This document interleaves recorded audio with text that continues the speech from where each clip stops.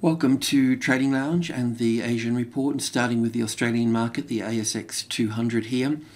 We've been working through from wave 3 here. We've been working through all the way over to wave 4 as an Elliott wave triangle, as an A wave, a B wave, a C wave, a D wave, and an E wave, each individual wave being 3 waves each. And then we're looking for, from wave 4, we're looking for wave 5 to move to the upside. I thought that this particular structure up here as wave 1 that we've been counting would come back into the 61.8% retracement level, which is just above this number here, as wave 2, and then we could push up for wave 3, 4 and 5 and finish up there as wave 5. But this move down here appears to be an impulse wave, so it's probably that we have a top in place here as wave 5 and not wave 1 here. And the traditional way of triangles is grabbing the first move down as wave A here and getting the length of that, and then putting that on the end of wave E here to get target of wave 5 here. So that certainly sort of comes into place here. So we may have that top in play here. If that's going to be the case, then we would look at this being, would need to start looking at this as being 5 waves down here. Not that we have to rush it all, because once we come down here, we'll end up coming back up for an ABC correction here to the 50-60% sort of area here, and then we'll move down through here. So if this was the case, we need to do a bit more work on this, but if that's the case, then after the bounce here, we would need to look to go short at that particular point in time. So that's what we'll also be looking at today in a bit more detail. It's possible that this can be wave 1 here and wave 2 here, but as soon as it breaches this low here, then we know that that's not the case anymore. Okay, so that low there is critical at this point. So I can still, even though the 61.8%, let's just say it's 6,300, I can count it down as an ABC pattern here, but yeah.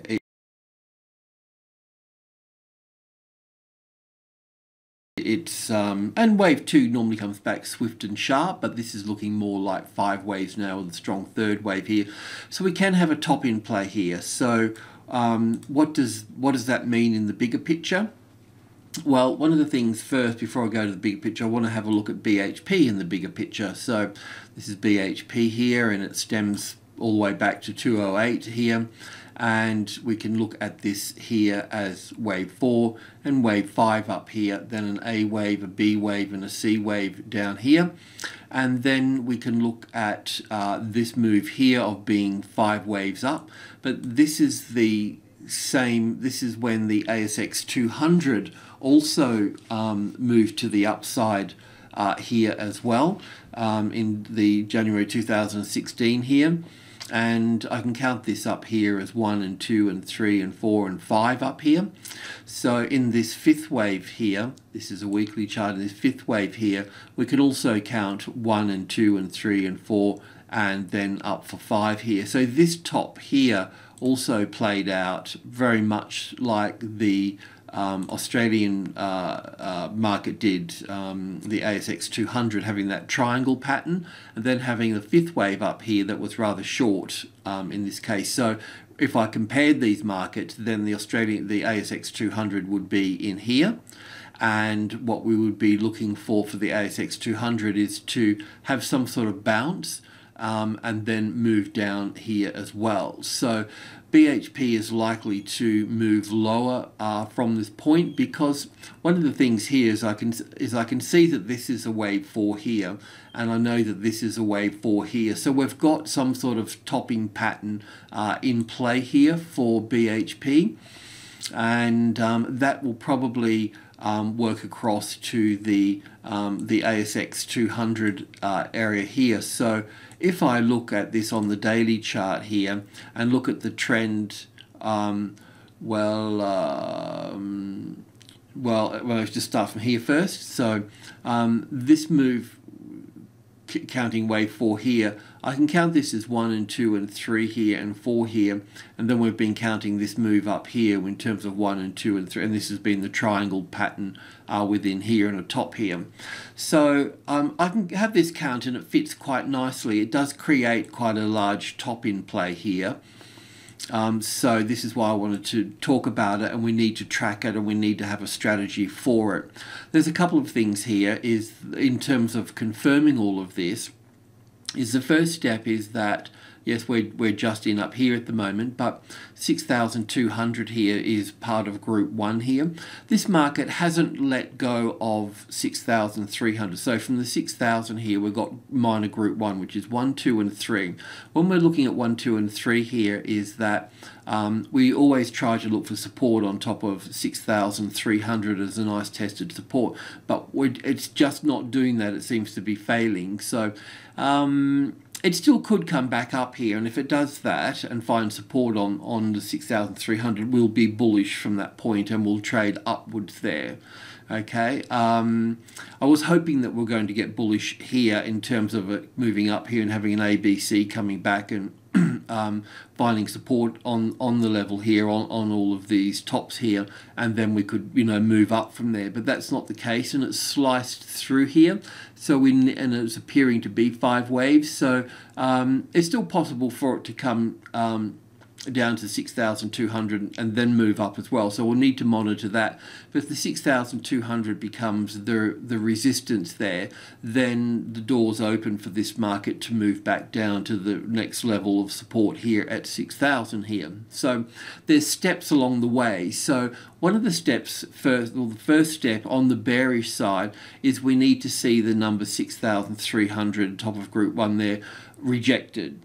So rejection means that the market moves down and then comes back and consolidates, has a corrective rally, and then we'll look for our short trade. If we're triggered, then we know on the rejection we'll know that we've been triggered to the short side as well, and we can look to come down to the 6,200 area here. And then obviously there's going to be support there as well, and we'll need to navigate that. But if that becomes the resistance, then we know that we'll be coming further down towards the 6,000 at that particular point in time. So there's steps along the way, and yeah, so I mean also too we'll be fighting this trend here, and it's not an easy trend to count, but this is the best fit for it at this stage. So we just need to be mindful of this. So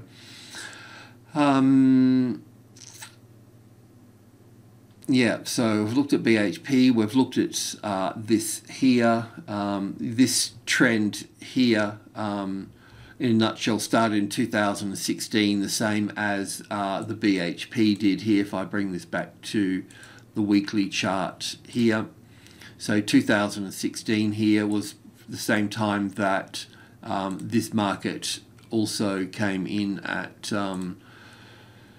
on this low here at 2016. So both of these markets in their own way have been, we've got 1, 2, 3, 4, 5 up to this point here, and this one here, I've counted it a little bit differently here. I know that we could also put wave 1 here and wave 2 here,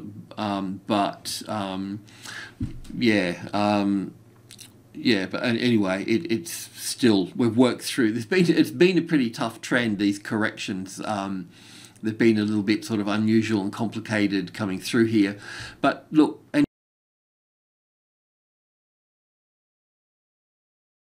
anyway, I need to point out this top here and what we can do about it. So just coming back to the 4-hour chart here, I'll just put this back onto 200 here.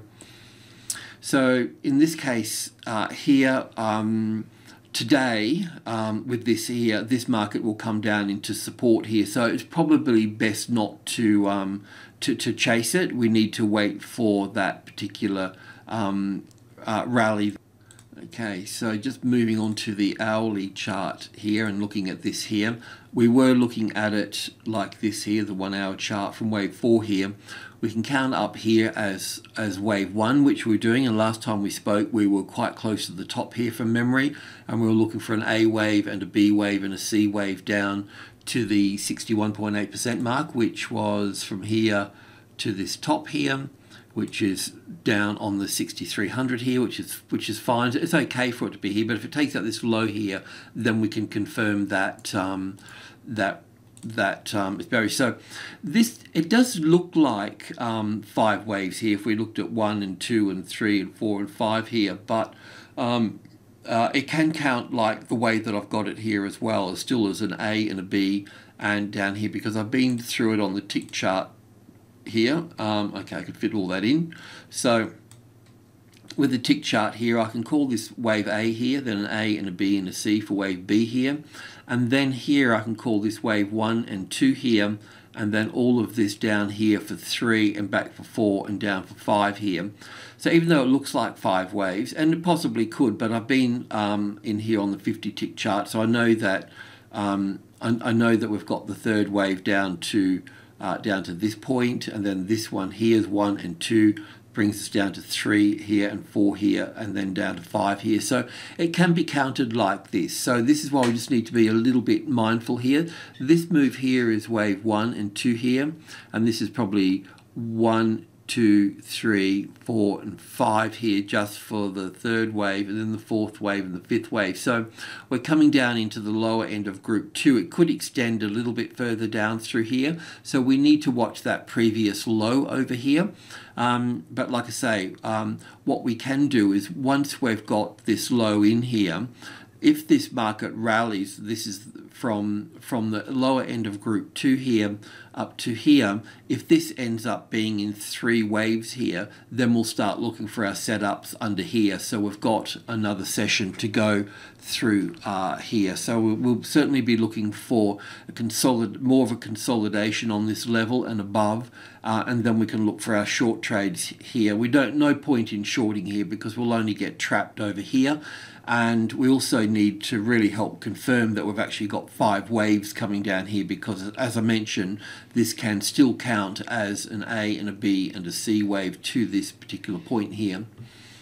Okay, so moving over to China and the A50 here. So just bear that in mind. We've got daily chart here.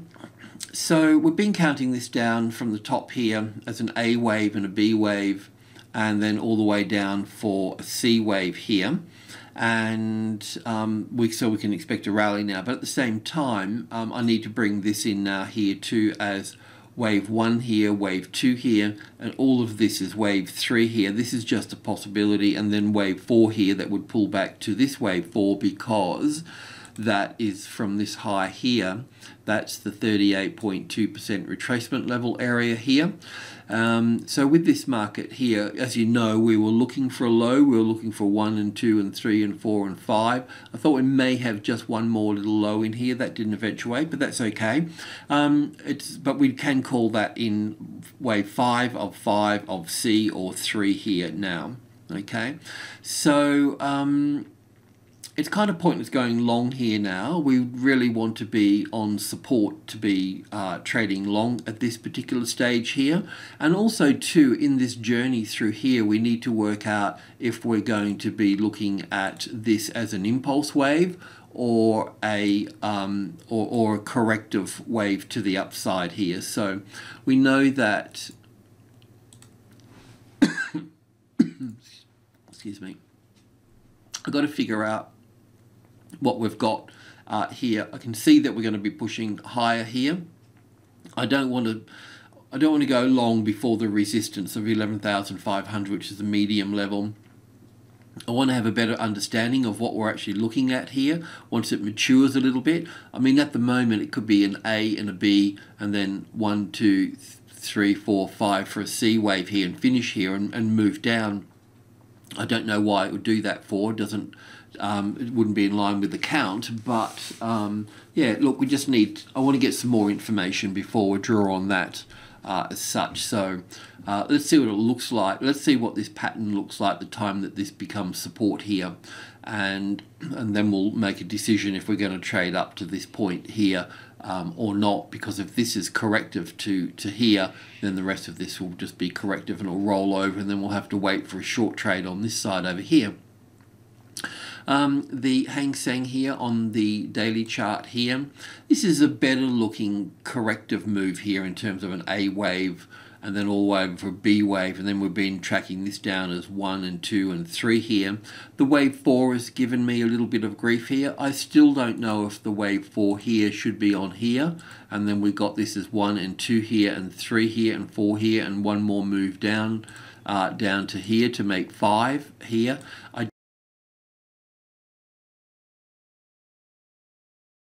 don't know if that's the case just yet, but we've got the same thing as the A50 here in China, but in this case it's the 28 here, that's the level here. So I just want to see what occurs here, because this makes more sense putting it like this here and having this as a triangle here as an A and a B and a C and a D and an E here, and then 5 waves down through to this point here. So I'm just not sure how that's going to finish off in this space here just yet. So I was looking, we had wave 4 here. I'm looking at this as wave 1 and wave 2 here, and that's fine, and looking at this as wave 3, but this has moved up now and overlapped wave 1 here, so it's more likely that we need to move this over to here. I'll just leave that there for the time being.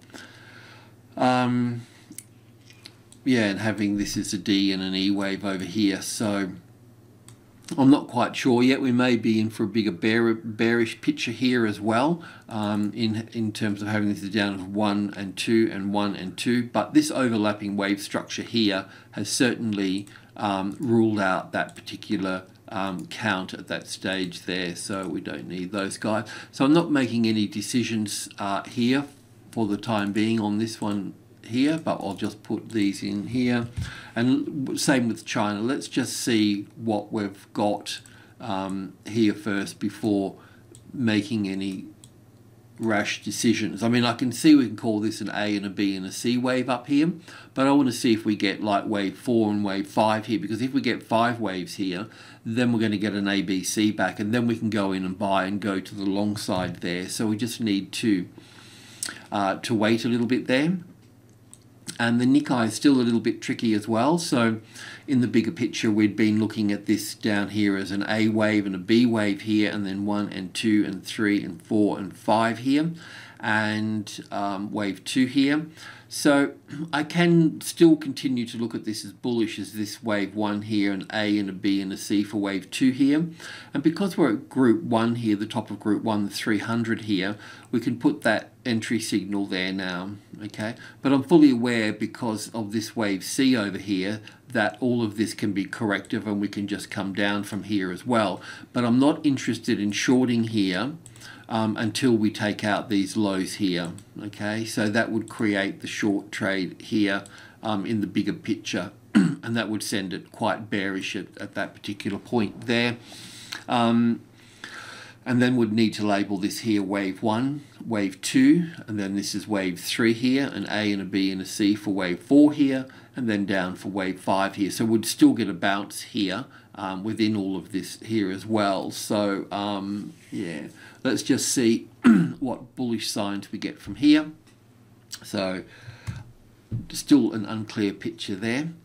The Nifty, I'm taking the conservative view on this, and I'll explain what that is at the moment. But as you know, we've got wave 3 here, wave 4 here, and then this trend to the upside is just not finished. So this market has still got further to go to the upside. At least this market's clear, and some of the other ones are not. But in this case here, we've got wave 1 and 2 here, and then 1 and 2 here. Now intraday I counted all the way up here, and I labelled that wave 3 and that wave 4 here. But I've always been curious about this, because it was really such a small wave 4 here, where wave 4 should be larger than this one here. But mind you, this is quite a large wave 2 here, compared to all the days that it took here, compared to the days that it took to move up there. So it's a little bit curious, but I'm going to go on the conservative side and label that wave 3 and this wave 4 and stay with my intraday trend, and then looking at this as wave 5 up here. And we had a target area up here of 11,650, and we'll look at that, but that can be the top of this wave 3 here. So then we would be looking at this wave 4 here that can pull back to this wave 4 of 1 lesser degree here, or we can look at the 38.2% from this low here up to 650 area there, somewhere there. So it can pull back even lower into this space. Okay, so just be mindful of that. Let's go in and have a look at on the 4-hour chart here. So looking at it as wave 4 here, an A and a B and a C for wave 4, and then looking for wave 5, and we're looking for a target of 11,650 here. It's struggling at 11,600 at the moment, and let's look at that on the hourly chart here. So we had a long trade within here, so I'm pulling the stop way up into this space here. I've counted this on the intraday on the tick chart, and it settles in reasonably okay like this here. In fact, this would actually be on top of that little one there. So it's actually possible to have the top in play here actually as well. So this is why I wanted to move the stop up to here. I just wanted to lock in what we got in case this fell back into the 11,500 here, but in counting it, it does appear that we've got wave 1 and 2 here, and then the top of the 3rd wave here. So the 4th wave would pull back to the 4th wave of 1 lesser degree here, and then move up to the 11,650 area here. Okay, so but I'm just a little bit unsure about that, so that's why I want to put the stop onto this current low here, which will probably be stopped out, but at least we've locked in some profits area here. And even if the market came down here, we may, and I could see, if I could see that it's corrective, yes, maybe we can trade this trend up here. But in the bigger picture, we wouldn't go long unless we had this number here, 11,650, as the support. Okay, so because with the trading levels, I can move over here. This is the level here. The normal thing is to have the arrival, the reaction in 3 waves, then the first high above the level, and then a larger correction that comes back down here, and then we move off here. This is the classic trading levels pattern. So in referring this to here is quite simple. We have the arrival, we have the reaction in 3 waves, and then we have the next 5 waves up here. So that means that we'd be expecting some sort of correction here before moving up here. So yeah, I don't want to go in for a short trade yet until I'm quite clear that we've actually got a top in play here. So we just need to sit tight on this market here as well. All right, a bit of a long video, but I just wanted to spend a bit of time on the ASX 200 with the BHP chart. Okay, cheers.